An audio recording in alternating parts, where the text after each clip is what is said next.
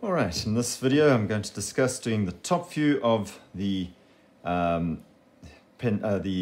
hexagonal prism, and yeah, I've just got my little eagle over here, and you can see he's looking down and he is seeing that cutting plane, which means that the top part of this thing, in fact 8, 9, 10 and 7, they've all been removed from this whole thing, and the line's going down to where the cutting plane. So that part has been removed.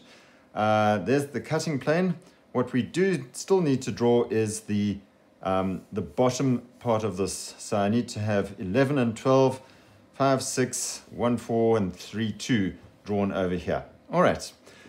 First thing that I'm going to do is I'm going to transfer the points of 12 and 11 to this drawing over here, the top view over here.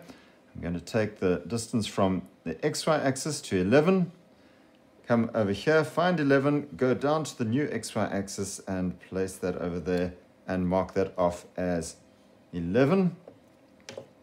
I'm going to come over here and I'm going to find 12. I'm going to come over here, find 12, go down to the new XY axis, mark that off, and there is 12. Right. Okay, straight away I can say, well, my eagle can fly down and it can see this line going from F to 12, and it can see the line going from E to 11. So I can draw those two lines in straight away. There it is. Whoops, the ruler's got a dent in it. And from E to 11. And I can draw that in. Note, that hasn't been hatched. Why? Because, well, the cutting plane is not there. Okay, once I've got that, I can then say, well, these are point views of these lines. I discussed that just the other day about point view. If I've got a point view, then the line that I've got going from, say, 12 going down to 6 is going to be parallel to the XY axis over here. So 12 going down to 6. Now, where is 6? There it is, 12 going down to 6. Let's drop a line going straight down from 6 over here. And I can then draw a line coming across from 12 to where 6 is. Now, is that line going to be drawn as a solid line or is it hidden detail? Well, if you look at it, my eagle is having to look through something. Therefore, it cannot be a solid line. 12 going to 6, which is at that point over there.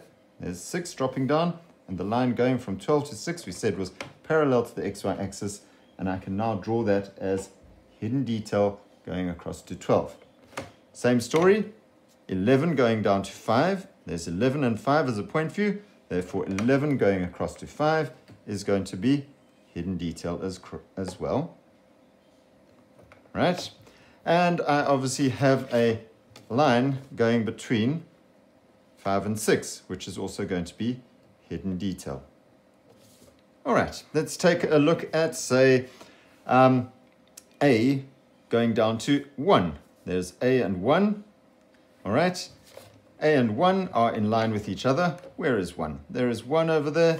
I'm going to drop a line coming down from 1, and it links up with the line coming across from A. That is an edge, so it must be done as a dark line. Let's have a look at number 4 and D. 4 and D is a point view over here. Take a line coming across from D. Take a line coming down from 4. 4 and D, point view, therefore parallel to the XY axis in this view. Okay, let's take a look at B and 2. There's 2, drop a line down from 2, take a line coming across from B, parallel to the XY axis, and that is 2 over there. C going down to 3, C and 3, a point view over there. There's 3, drop a line down, take a line coming across from C to 3. There we go. Okay, and let's just label that. That was 1 over there. That was 4 over there. Is that right? Yeah, 4. And I can now join 1 to 2, that's an edge, 2 to 3, 3 to 4, and then I want you to think very carefully about my little eagle looking down. He is unable to see the line going from 4 going down to 5. It's looking through something. So that 4 to 5 needs to be done as hidden detail. There we go. And the same story for 1 going to 6. 1 going to 6, same story. It's at the very bottom over here. Eagle can't see it, therefore it's hidden detail over there. Right, that is the top view completed. The next video, I will do the right view over here.